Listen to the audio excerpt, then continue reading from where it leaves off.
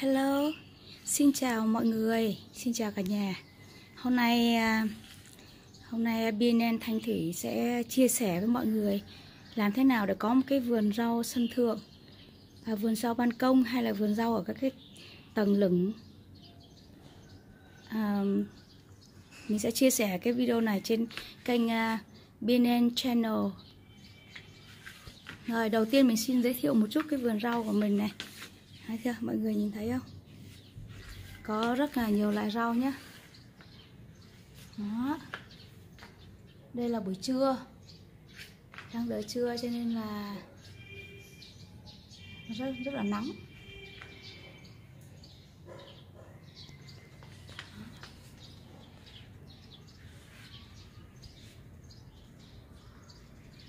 Rồi, vườn rau đủ các loại trái nhé, đủ rau, có rất nhiều loại rau.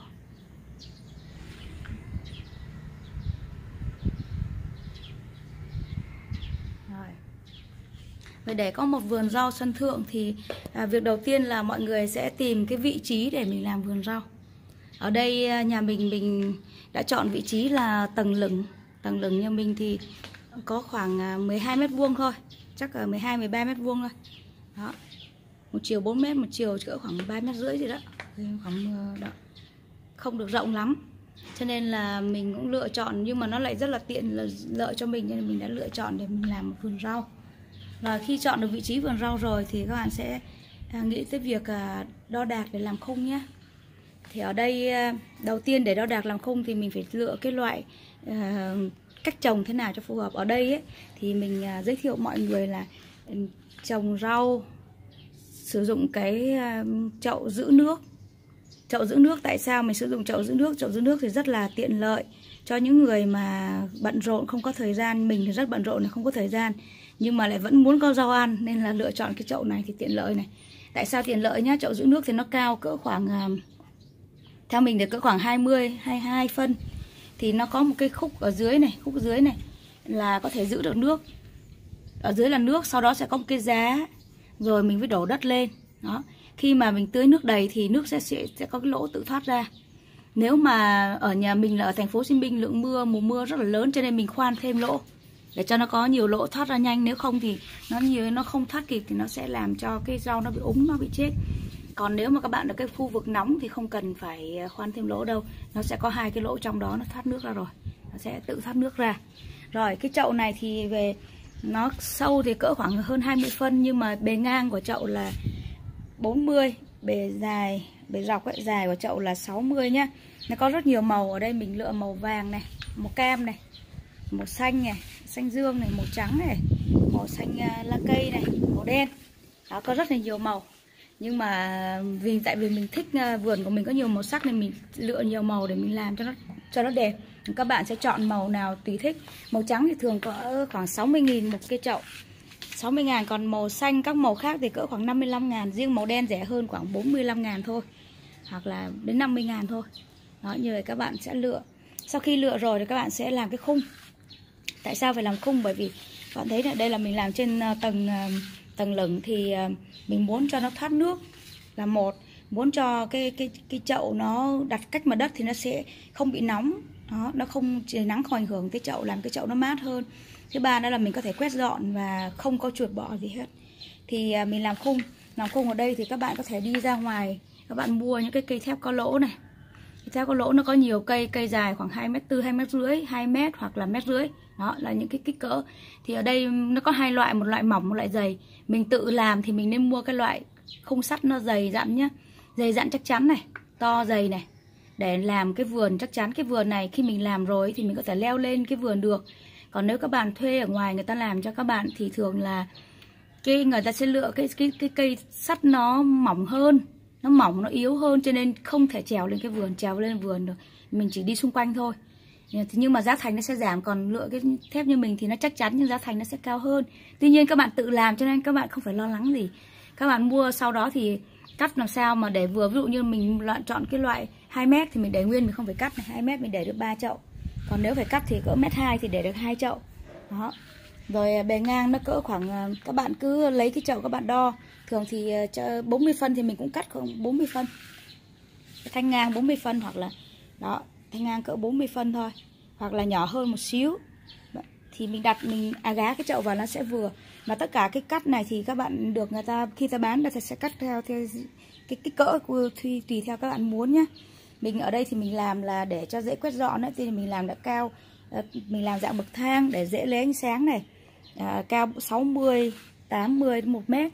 Tại vì cái tường bao quanh nhà mình ấy, nó tới 1 mét lận, cho nên là mình làm 1 mét để cho cây nó dễ lấy ánh sáng hơn. Bởi vì tất cả các loại cây cối thì nó đều cần ánh nắng mặt trời buổi sáng sớm, cần sương, đó, cần có độ sáng. Còn như vậy thì nếu mà mình làm nó thấp quá, nó bị che ánh sáng thì cây nó sẽ không được tươi tốt, nó lâu lên, nó khó trồng hơn. Được chưa? Sau khi các bạn đã làm khung sắt thì các bạn nhớ nhé, nếu mà nó dài quá thì mình sẽ làm cho nhiều chân hơn, còn nếu nó ngắn mình chỉ làm 4 chân thôi.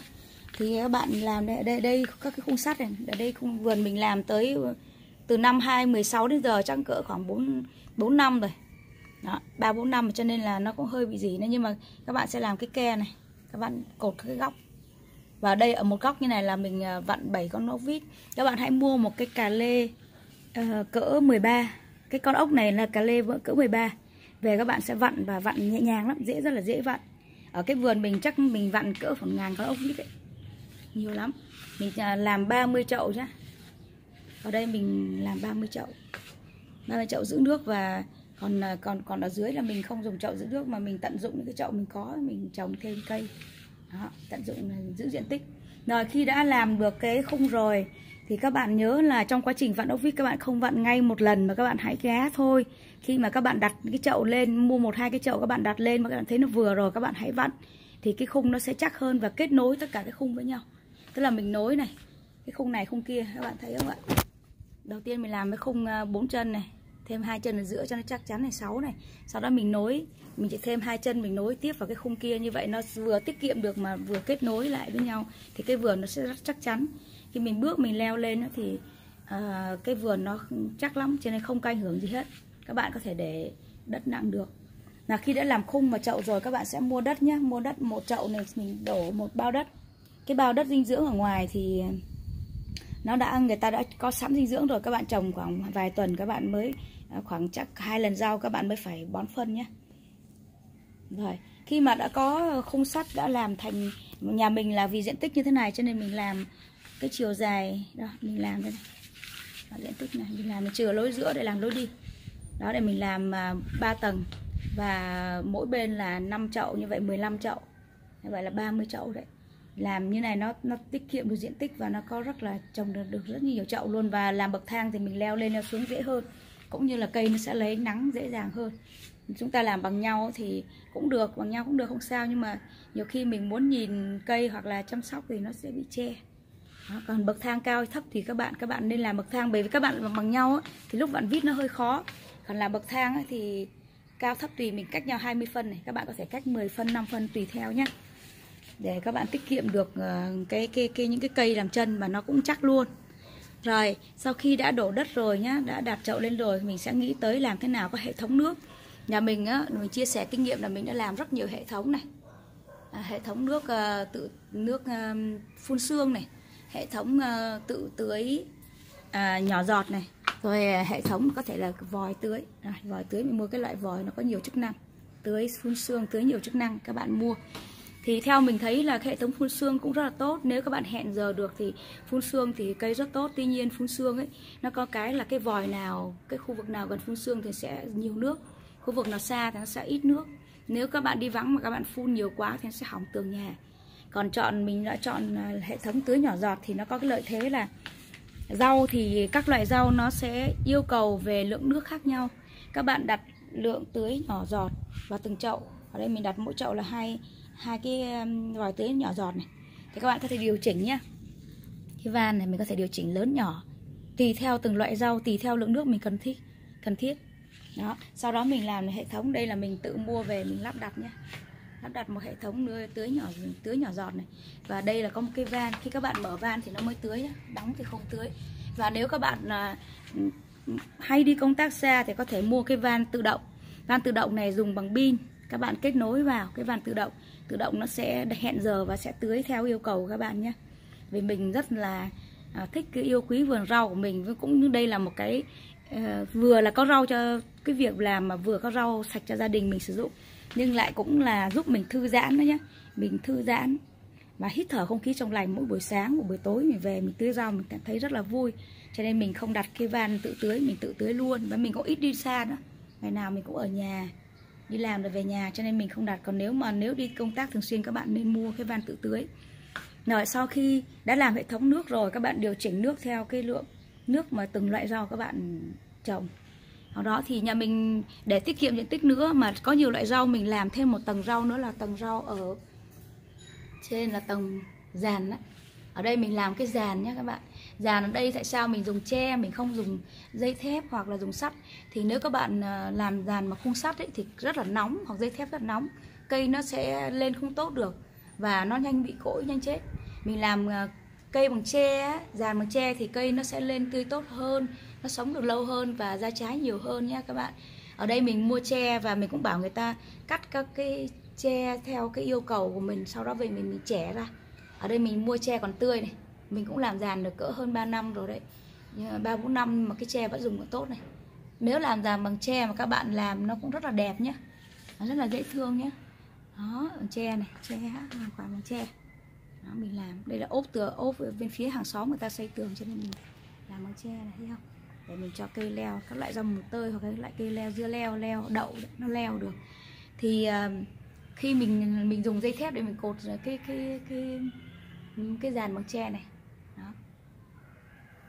Nếu các bạn nào mà thích nó đẹp, các bạn có thể sơn tùy theo. Sơn thì nó sẽ dùng được lâu hơn mà nó đẹp hơn nhá. Ở đây mình cũng không cầu kỳ lắm, mình làm đơn giản để nhớ cái cảnh thôn quê nha, mình nhớ nhà. Rồi, sau khi làm giàn tre rồi thì các bạn có thấy nhìn này, trên mái nhà mình có, các bạn nhìn ở phía trên có thể thấy một cái lưới đúng không ạ? Lưới màu trắng đúng không ạ?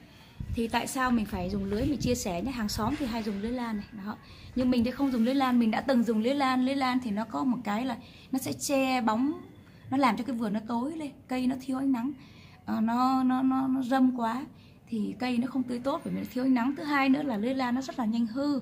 Thành phố Hồ Chí Minh thì cái mùa nắng quá, xong mùa mưa quá đấy, cái nó làm cái lưới lan nó hư, nó rơi mưa, nó rơi những cái lưới xuống đất thì đất nó sẽ bị, lưới là bằng ni lông thì đất nó bị trộn lẫn với ni lông thì mình xử lý đất rất là mệt. Mà ở đây mình chọn làm cái loại lưới màu trắng, lưới bằng cước nhá, lưới màu trắng. Cái này 10.000 một mét tới này các bạn, mà nó chỉ dài có rộng 1 mét này, còn dài bao nhiêu tùy mình các bạn mua. Ở đây mình bao xung quanh vườn mình là lưới hết nhé. Tại sao mình lại sử dụng lưới này? Sử dụng lưới thì nó có lợi ích thứ nhất là về mùa mưa, đặc biệt là mình sống tại thành phố Hồ Chí Minh ấy, mùa mưa là mấy tháng mưa lớn lắm luôn ấy.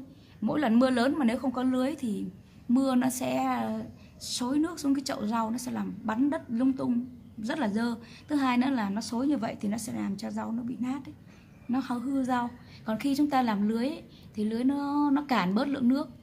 Mưa có lớn đến mấy thì lưới này nó dày mà nó vẫn giữ được, nó vẫn có đủ ánh sáng này, nó không bị che bóng râm này, và nó cản bớt nước thì lượng nước có lớn, mưa lớn đến mấy nó cũng không bị xối vườn rau, không ảnh hưởng gì. Vườn rau không ảnh hưởng gì hết. Thứ hai nữa là các bạn, tại sao các bạn làm lưới? Nhiều người trồng rau sân thượng ấy, khi gieo hạt hoặc là trồng các loại rau mà chẳng hạn rau xà lách này, các loại rau cải gì đó mà chim nó thích ấy, nó ăn hết luôn, nó kéo cả đàn nó ăn và nó phá vườn rau, các bạn rất là khó trồng. Và như vậy thì nó ảnh hưởng đến vườn rau. Mình làm lưới lại thì chim nó không dám tới nhá, gần như không tới, cho nên không ảnh hưởng gì, vườn rau mình rất là sạch luôn. Và thêm nữa là bướm nó không bay tới này, bướm bay tới thì nó sẽ đẻ trứng và nó sẽ làm cho vườn rau có sâu. Vườn rau của mình ấy, như vậy khi các bạn làm lưới, các bạn thấy không, lưới mình dùng lưới này cũng dùng được nhiều năm đấy, chắc cũng cỡ 4-5 năm các bạn mới phải thay một lần.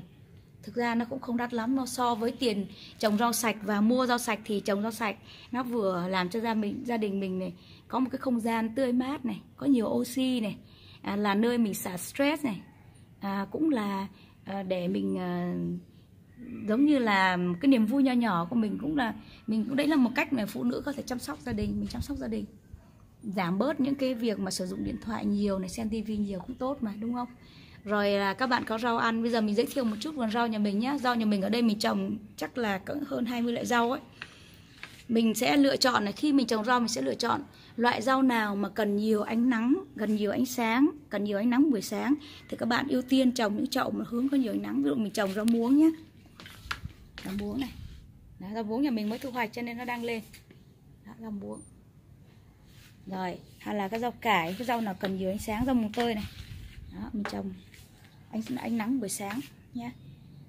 Còn dây leo thì ở trên thì nó đương nhiên nó có nhiều ánh nắng rồi. Còn những loại rau nào nó không cần nhiều ánh nắng, ví dụ như là lá lốt này, thấy không? Rau trùng ngây này, rau ngót này.